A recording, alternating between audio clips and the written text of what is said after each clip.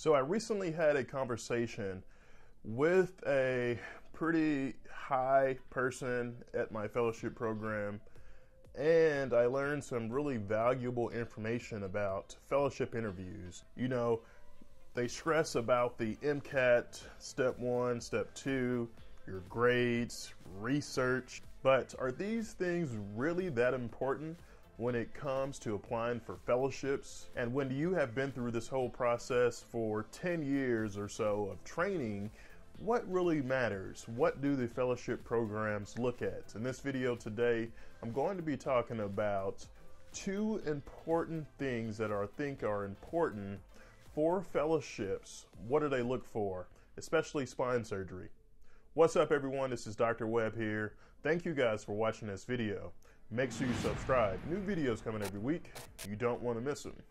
So we recently had fellowship interviews for spine surgery at my fellowship program.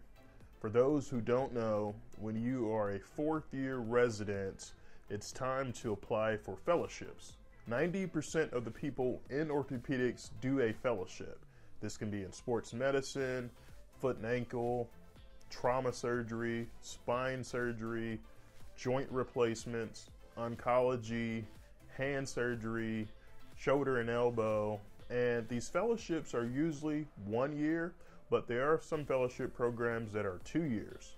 And I was having a conversation with a person that is pretty high here in the fellowship program about applicants. And he had just interviewed a few applicants the day prior. I was just having a conversation. Hey, how did the interviews go? That conversation led to my question of what do you exactly look for in applicants? We had about 10 to 15 applicants that day, and I was just curious in terms of, what do they care about at this point? Do they care about your step 1 score, or how much research you have, or your MCAT score, grades in medical school? Do those things really matter at this point? I was just curious. And what I found out was pretty interesting. I was told that the top 2 things that they look for in this fellowship program for spine surgery, and every fellowship program may be a little bit different. The directors and program chairmen, people that are over the fellowship programs, depending on your location, specialty, and the type of fellowship, may look at different things. But for our fellowship program, the top 2 things were this. Number 1 was he stated that he would like someone who's nice and get along with. It's a pretty long fellowship year.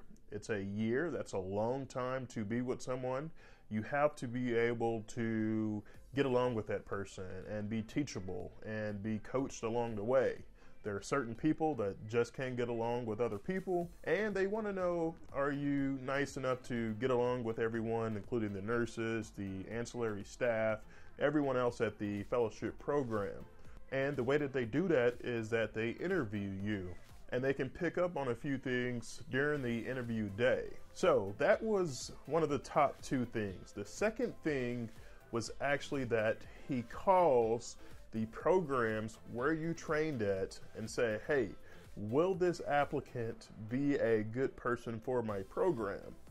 This person is pretty well connected in the orthopedic as well as spine surgery realm, and he knows a lot of people.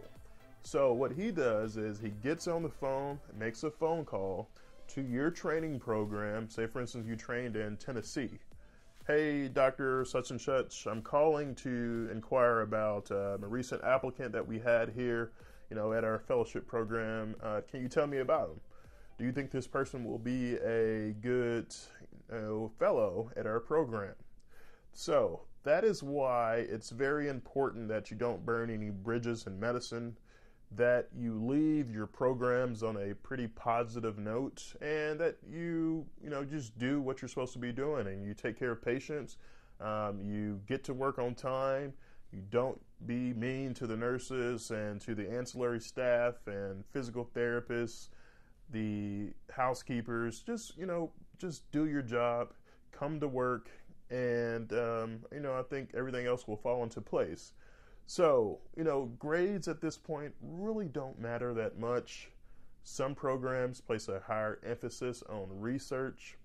Step 1 scores, probably not as much as important as it is for residents when you're applying to different residency programs.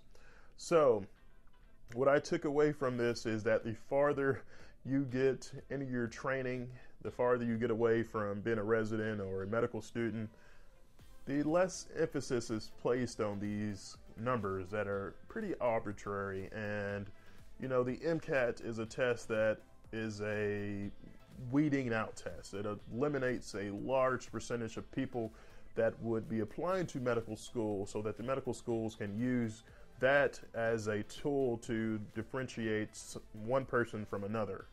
I don't think it's a really good, you know, estimate of how well or how good someone will be as a doctor.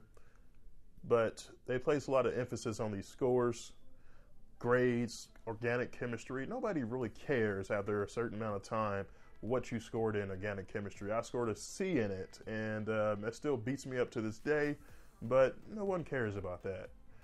They want to find someone that is nice, that can get along with everyone else, that's a team player, that works really hard, and most importantly is that they take good care of patients. That's what most fellowship programs these days are looking for. You know, if you have research, if you have all these other accolades, those things are good, but you know, patient care is most important. Being a team player, getting along with everyone else, and just a hard worker. So I just wanted to share those insights that I gained with you guys. I hope you guys learned something from this video.